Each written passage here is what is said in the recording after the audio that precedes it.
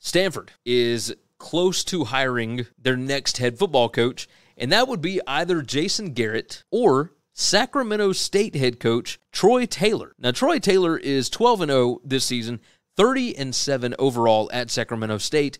This is the same guy that not that long ago said that he was not ready to be a Power 5 offensive coordinator, or a Power 5 coordinator, excuse me. I think he has done a magnificent job at Sacramento State. Just absolutely magnificent job. He has won the Coach of the Year award for FCS a couple of times. Like he has done a great job in the 3 seasons that he's actually coached there. This does make sense to me. Now, it seems like a bit of a jump to go from Sacramento State up to Stanford, but I think it tells you everything that you need to know about this Stanford job. They are not going to change what they're doing academically to make it easier on the football program. You're not going to be able to bring in transfers. You're not going to be able to get in a lot of kids into school that you would be able to get in elsewhere. This is a tricky, tricky job. And when you see guys like Jason Garrett and Troy Taylor being the two at the front of the pack here, I think it tells you what you need to know about Stanford. Like, they're going to continue to have a football program. How much they invest in it is a completely different ordeal. Yes, it is still a quote-unquote Power 5 job. Yes, it is in California.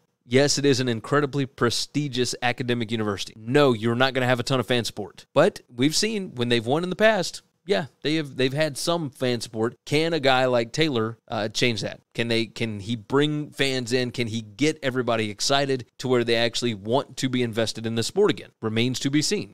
Jason Garrett makes no sense. Absolutely no sense to me. We'll see what happens with that. I mean, if they end up naming him, I'm curious. But this is going to be interesting. Thanks for listening to Winning Cures Everything. Make sure and subscribe on YouTube or your favorite podcast app, and make sure to leave a nice 5-star review. You can follow Gary on Twitter @GaryWCE, and the show is @Winning Cures. Be sure to check out the merch in our web store and share the show.